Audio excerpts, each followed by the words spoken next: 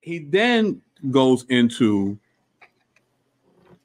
explaining the concept of you are who your father is when it comes to the lineage.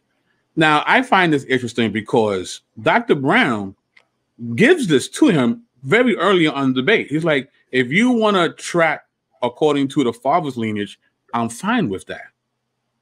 There's no point of contention here for this particular debate. So I didn't understand why he felt the need to prove his point when the point is not being contested. I find that very interesting. I feel like, and I think it was very smart on Dr. Brown's thing to, by doing that, he kind of takes the win from the sails of his argument. Because he wanted, you know, like this is a real mainstay in their theology. And Dr. Brown's like, all right, cool, that's fine. So he's like, he feels, but he still feels the need to proof text this when it's not being contested. I don't know if you guys caught that. Yes. And I can say I didn't do like multiple deep sessions or anything like that where I was like breaking down all this secret information with Dr. Brown so he can be ready, because he kind of had it covered. You know, if he had a question, I would answer it. But it was like, you know, let him do his thing. But that was one thing we said, hey, just make sure you got a clear definition. Talk about what's a, you know, Israelite, what's a Jewish person, that, and understand you'll be talking past each other if one person's using patrilineal and the other's using matrilineal. But he pretty much already even understood that and was like, okay, you know, so it wasn't a big thing. But that was one thing I want to make sure. Otherwise, they would have been doing this, but it still appeared. Right. But so he's defending something he doesn't have to defend, which he's wasting time now in his presentation. So that's one. But it also shows us the eisegesis he does in his proof text. Right. So, Dinu, if you could be so kind to read from this slide here. And these were they which went up from Tel Melah, Tel Harsa, Cherub, Adin, and Immer, but they could not shew their father's house and their seed, whether they were of Israel. Right.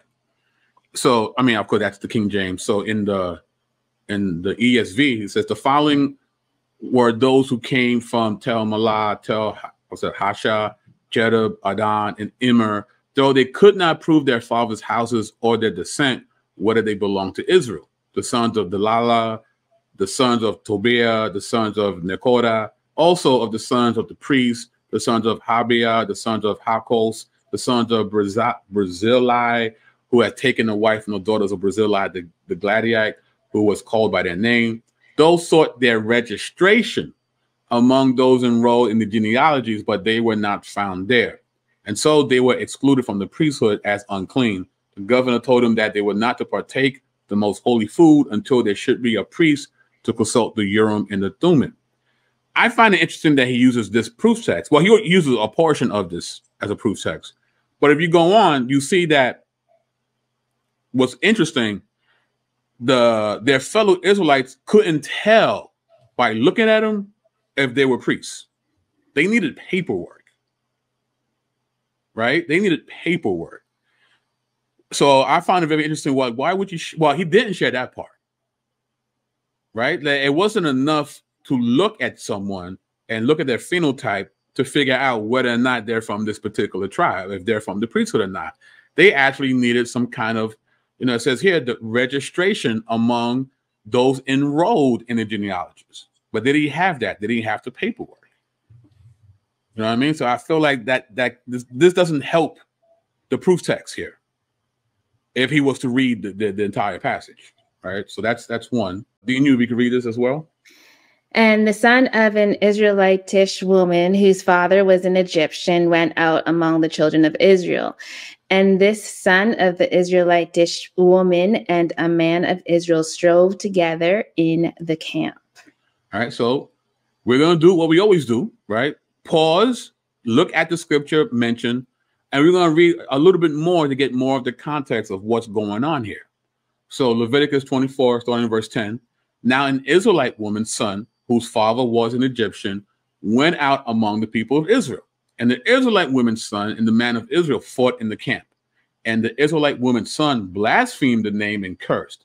Then they brought him to Moses. His mother's name was Shelomith, the daughter of Debri of the tribe of Dan. And they put him in custody till the will of the Lord should be clear to them.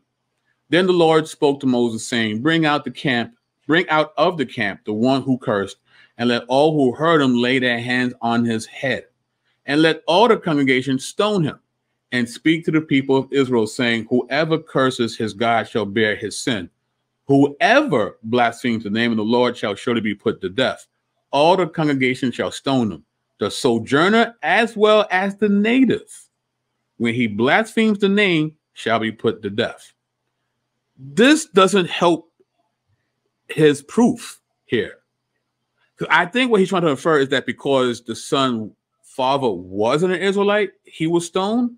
But that's not the case here, right? The problem isn't whether or not his lineage and his father's side was Israel or not. The issue was that he cursed God. That was the issue, right? And because of this incident, they set a precedent, right? Whoever blasphemes the name of the Lord shall surely be put to death. All the congregation shall stone him, the sojourner as well as the native. When he, who's the he? The sojourner as well as the native. When he blasphemes the name, shall be put to death. This has nothing to do with whether or not this child's father was an Israelite or not. It also shows how the judgments are for both, the sojourner as well as the native. That idea of one law for both, you see it right there. Which you can't just have the judgments only. It's the good stuff too, whatever it is. And so, that goes against, of course, the Hebrew Israelite thesis, or the One West style thesis, rather. Right.